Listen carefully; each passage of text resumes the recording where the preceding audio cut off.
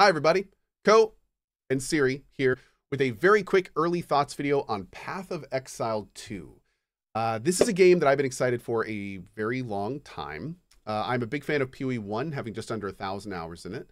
When I heard about PoE 2 and all the things that they were doing differently, I got very excited. Very excited. That's because all the stuff that they kind of were doing catered a lot in the directions that I personally like from RPGs. And I was pretty excited for it. They did things like make the game slower, make the game more difficult, make loot more meaningful. That was the plan. And also streamlined a lot of the systems to make them better for new players. All sorts of things that I was really looking forward to. Now that I've played the game for about 7 hours, I can safely say that all of that stuff is pretty much exactly what I was expecting. This game is a lot slower. It's a lot more difficult. It feels more like a traditional RPG. And I do need to preface, this is only at the beginning. I've played 2 characters now, each for like one for a couple hours and one for about 5 hours. But it's basically like if RPGs are ice cream, I've always enjoyed the flavor of PoE, but it's always been a little fast for me, a little too much loot, didn't really focus on the story too much. But it was always a fun game, and obviously I enjoyed the hell out of it with just under 1,000 hours in it. But PoE 2 is much more of a step towards games that I personally enjoy more.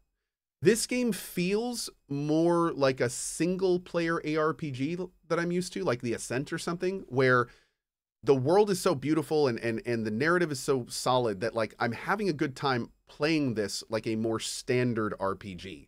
Like there's a game I really enjoyed recently called No Rest for the Wicked.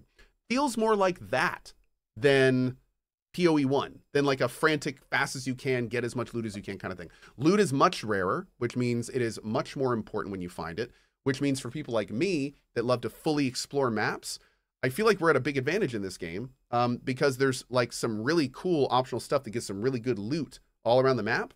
And if you miss that early, especially if you're playing hardcore, that can be really, really unfortunate. Like the loot is a big deal in this game, a very big deal. It makes upgrades very meaningful and tangible.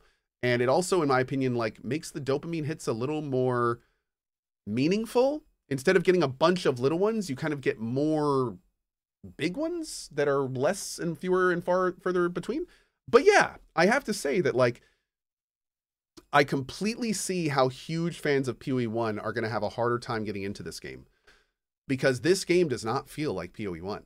It has all the systems, and it has lots of the mechanics. But man, the playing of it is just, it feels like a different perspective on the same game. And I have to say that that perspective is one that so far, I'm kind of preferring. So anyway, that's where we are with PoE 2. Music is phenomenal. Voice acting has been phenomenal. Dialogue has been awesome. The new systems and mechanics are far more streamlined, and I'm really enjoying them. There's been some bugs here and there has been a crash, but it is early access. And I've tried Merc so far. Was a little unimpressed with Merc, particularly the reloading system kind of really chunks the gameplay a bit more than I like, but there are ways around that, especially in the passive tree, and I didn't quite get far enough to see those.